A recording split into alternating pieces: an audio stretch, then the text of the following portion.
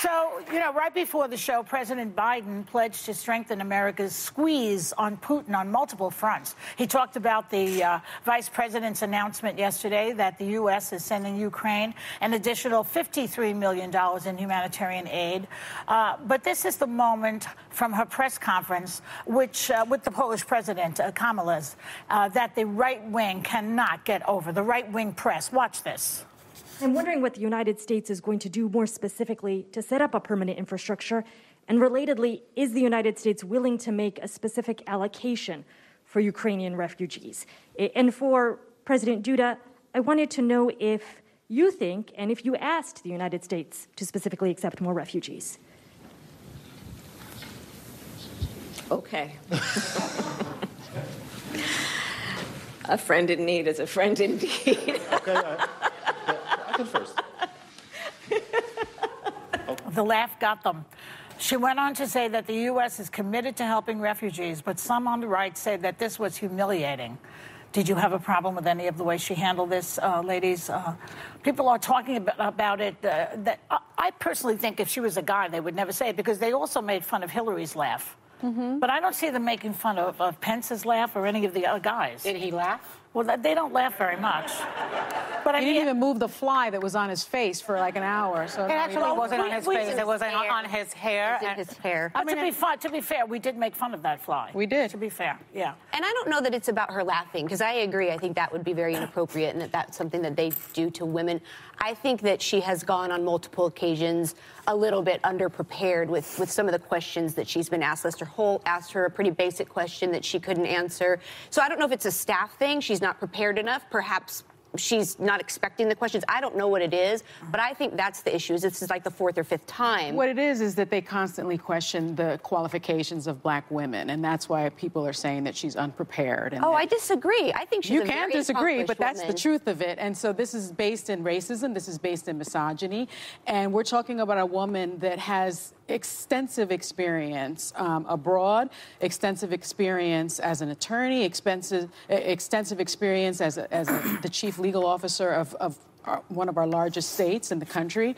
And I think this is just much ado about nothing. I mean, we didn't talk about Vice President Pence's, the right didn't talk about his handling of the COVID epidemic, which I think, or the AIDS epidemic, which I think led to, thousands and thousands of deaths. And what they're talking about is her laugh. She was there as an emissary, really, and she wanted to reassure the NATO allies that as Russia steps up its attacks on Ukraine, that the United States was going to be supportive. In fact, she's in, I think, Bulgaria right now. She is prepared. She is seasoned.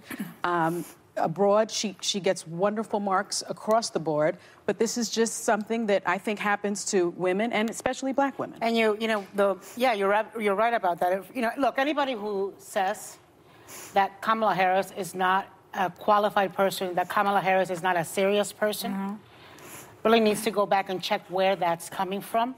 Because if you think a child of immigrants who is from Southeast Asia and has a Jamaican father, who grew up the way she grew up, went to law school in the best law schools, became, got to where she is, was one of the top prosecutors in asking questions in the Judiciary Committee when she was in the Senate. If you think that happened because she's not serious or because she's not qualified, then you should go qualify your heart and qualify your opinions.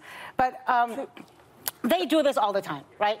They have an obsession over Kamala Harris laughing. Guess what? She laughs. I think it's a crutch she uses. This was a 50-minute, very serious press conference. They always do this. They take the 5 seconds where she laughs and they play it over and over and over again. It's not like she spent 50 minutes laughing. That was the final question. And it was a very lengthy question. I think they were laughing at the fact that the question had and it was repetitive because they had handled that Something just occurred to me because I was watching that movie Game Change last night, which is about Sarah Palin. It happened to be running on and during those years, everybody was on her case.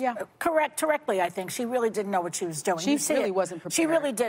And so maybe this is payback for that. Who knows? I just thought of that this minute. Maybe. Well, she wasn't prepared. I mean, she could see what Russia from her backyard and all of this nonsense.